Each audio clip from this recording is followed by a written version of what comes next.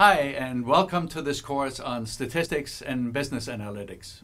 Before I start with the official welcome and say a few things about myself, let me just show you around in this studio that we spent a lot of time in the last few months recording about 150 mini lectures for you, and also did some other resources that I will talk about in the introductory videos.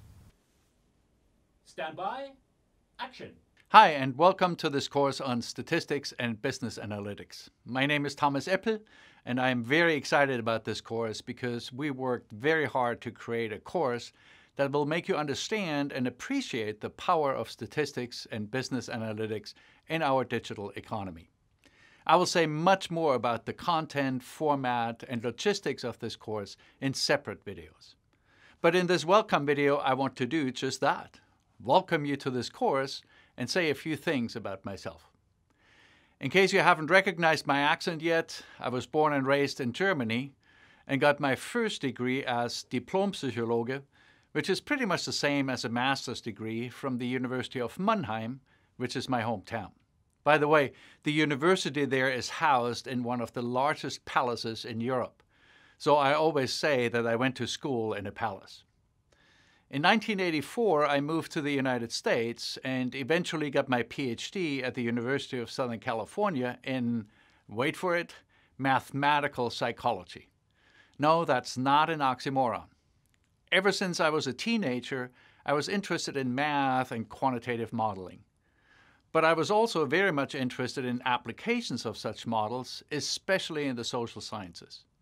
So my academic background is in decision and risk analysis, topics that we will briefly talk about in this course.